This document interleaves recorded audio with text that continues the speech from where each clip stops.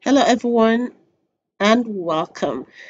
So in this video I'm going to show you how you can roll back your Windows update to previous version. Let's say for instance you had updated your Windows from Windows 10 to Windows 11 and perhaps you want to roll back to Windows 10. This is how to do it. Now go to the start button, click on the settings. Now go to update and security. Okay, by the left hand side, click on the recovery. Okay, so look at where you will see go back to the previous version of Windows 10. So currently I'm using Windows 10. I had just updated it to the latest version of Windows 10.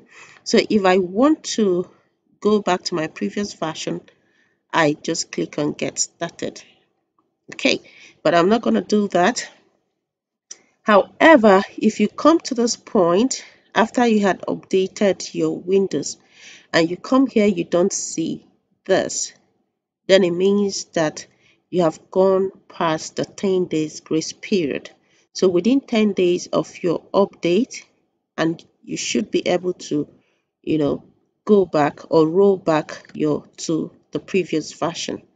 If, for instance, you've extended the 10 days grace period that you can roll back to previous version of Windows 10, then just head over to the Windows Download Center.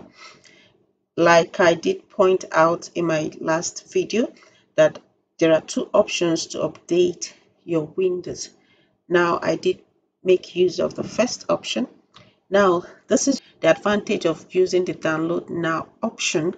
Okay, by using the download now option, you will have created a media file where you can fall back to if, for instance, you had extended your 10 days period and the version of the updated version you had, you do not like it and you want to roll back. So by downloading, using this option, you download and you create a media file, installation file for Windows 10.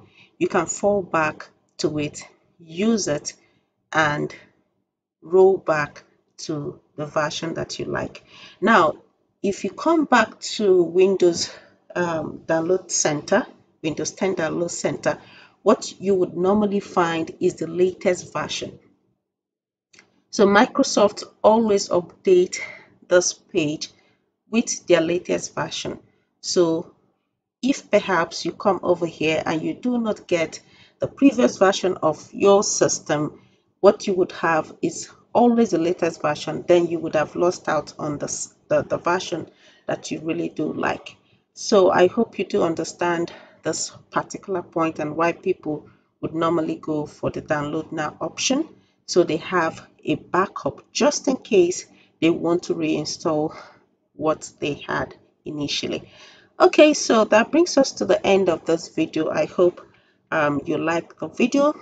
Do not hesitate to give it a like, share, and I will see you in my next video.